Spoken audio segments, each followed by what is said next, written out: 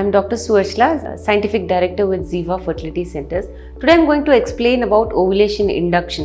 It is the first line of treatment when a couple approaches us for infertility, and if all other factors are fine, which is if the tubes are patent, which is not blocked, or her ovaries are good. How do we know that? She has regular periods.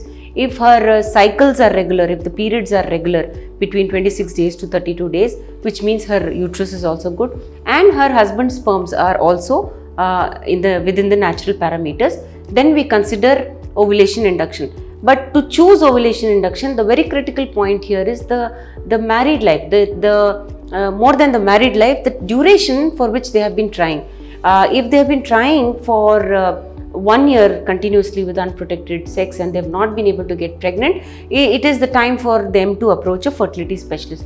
However, if the couple is, if the woman especially is more than 30 years, especially if she's around 35, it's better to approach a fertility specialist for help with at least minimal investigations once they are close to 35, and the duration should be 6 months. So if you are 35 or more, you've tried for 6 months and you're not getting pregnant, it's better to approach a fertility specialist for preliminary investigations. So let us look at ovulation induction.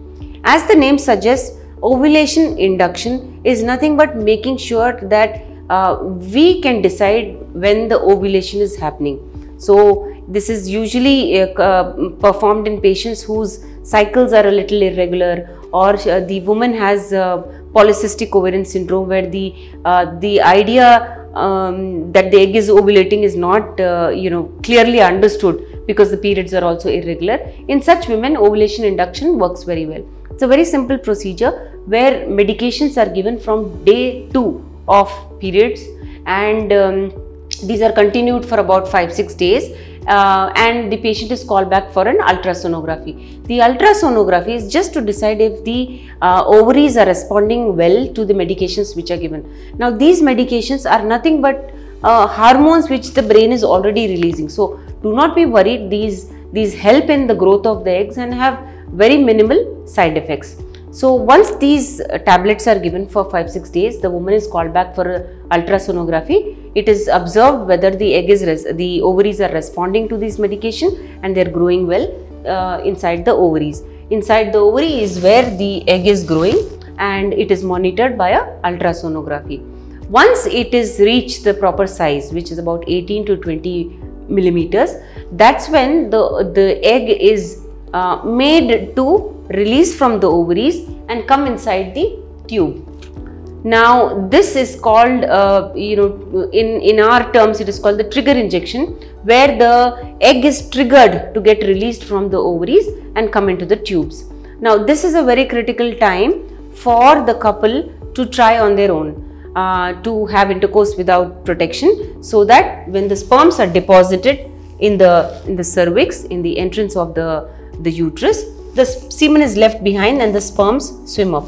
Once they swim up, the egg which is waiting in the tubes can be fertilized, and then the embryo can be implanted within the endometrium. So it's a very simple procedure, and it can be monitored very well with ultrasonography. So that is ovulation induction. This can be done if the woman's age is less than 30. It can be done very comfortably for about 3 to 6 times, provided all factors are met with. Like I said, the factors are that the ovaries have a good number of oocytes, eggs.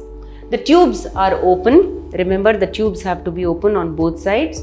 The endometrium is good. How do we know that? We know that by regular periods, and the partner's sperms are within the WHO normal parameters. So these 4 important things have to be kept in mind when you approach a doctor, or a doctor has suggested you for ovulation induction. In case you are interested in this line of treatment, please contact us. You can see numbers on the screen. Take an appointment and please come down. Thank you.